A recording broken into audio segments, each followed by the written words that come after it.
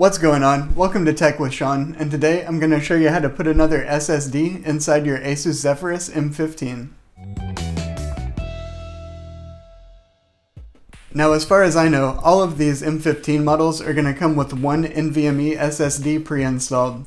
The slot that it's in is capable of taking a SATA or NVMe drive, and then the empty slot can only take NVMe. So if you have an NVMe drive, like most of them are these days, you can just pop it into the empty slot, no problem. But if you have a SATA drive for whatever reason, you're going to need to move the existing drive to the empty slot and then put the SATA drive into the first slot. If you want the best performance, you want to put in maybe an expensive Samsung drive or something with TLC memory and a nice DRAM cache. But if you just want more game storage, one of the cheaper QLC drives is totally fine. I'll put some affiliate links to compatible SSDs in the video description, so make sure to check those out, and if you use those, it helps out the channel, so thank you. Today I'm just putting in a SanDisk Ultra M2 3D SSD because it's the one that I could find the best deal on around here. You're just going to want to make sure that you have a traditional standard M2 size drive. If you have like a shorter drive, that's going to give you problems, and unfortunately you can't put one of the 2.5-inch SATA style SSDs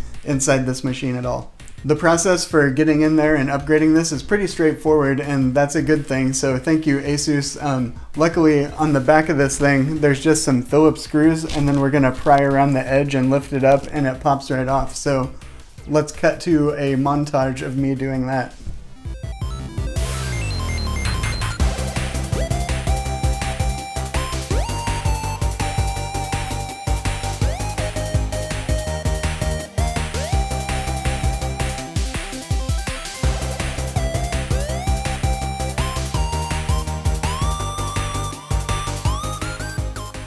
Okay, here we are inside the machine, and basically you're just going to take the new drive and clip it into the slot kind of at an angle, and then we're going to push it down and secure it in with the screw.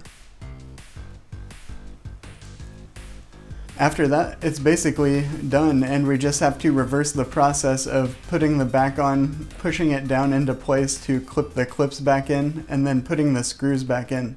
One quirky thing about this process is that there are different lengths of screws for the different holes, so I'll try to put a visual up on screen right now that shows which holes take the shorter screws and which ones the long ones go in. After that, the process is pretty much done. If this is a brand new SSD, you may need to open up Windows Disk Management and initialize the drive before you're able to create a partition and start using it in Windows. Well, I hope this was helpful. If it was, make sure to hit subscribe so you don't miss out on my other content, and I'll see you in the next video.